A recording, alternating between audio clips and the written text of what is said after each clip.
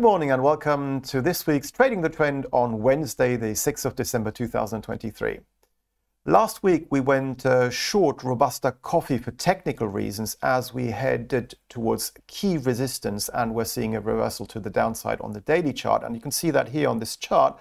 But since then, unfortunately, we did get stopped out because we had a daily chart close above the October high, above which we placed our stop loss. So that trade basically got us a small loss, and this happens obviously when you trade. The important thing is to make sure that you have small losses on average and bigger gains in order to make money over time.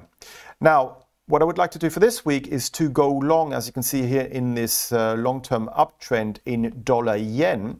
And dollar yen could be in the process of forming what is called an ABC Elliott wave correction. But irrespective of that, we also have here this Harami pattern, which we formed yesterday on the daily chart. And today we're breaking out of it to the upside. So for me, that's a short-term buy signal.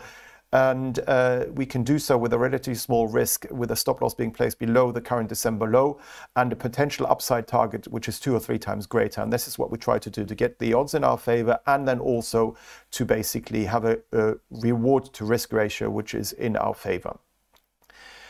So this week's Trading the Trend is to buy dollar yen and put a stop loss below the December low at around 146.20 with an upside target of between 150 and 151.